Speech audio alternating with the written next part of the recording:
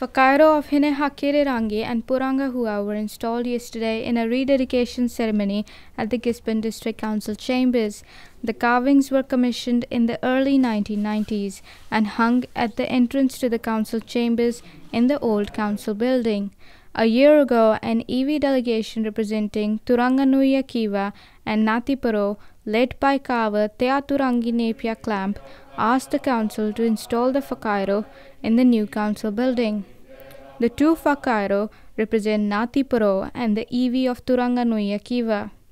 They were carved by Mr Nepia-Clamp, who is also the Tairawhiti Voyaging Trust chair and a sea captain. When he received the commission, Mr Nepia-Clamp consulted with Stan Pardoe, the late Apirana Mahuika, and the late John Ruru, who all agreed for the carvings to be based on the history of the coming of the kumara. The two carvings representing the coming of the kumara with Hinehakirirangi, who was the kaitiaki, the guardian of the kumara on the horauta canoe, with her brother Pawa, who was the captain.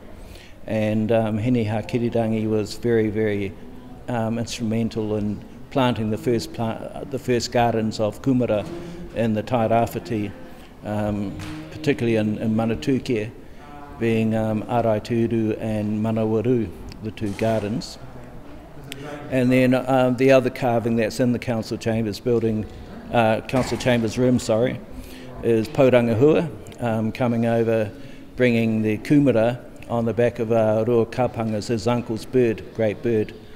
And so he had gone back to Hawaii to get some kumara and to get some kumara seeds, because his wife was hapu, she was pregnant at the time, and she was yearning for kumara.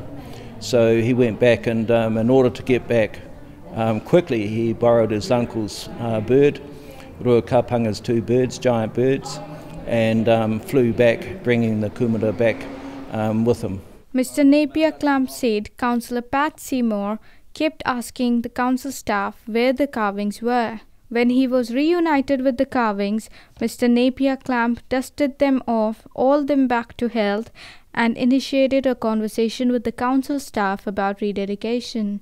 The entrance to the hallway that goes down to the council chambers, that site was selected because in the council chambers, that's where they make all the big decisions to plant the seed, basically, to nurture the seed into harvest. So that's pretty much a decision-making process.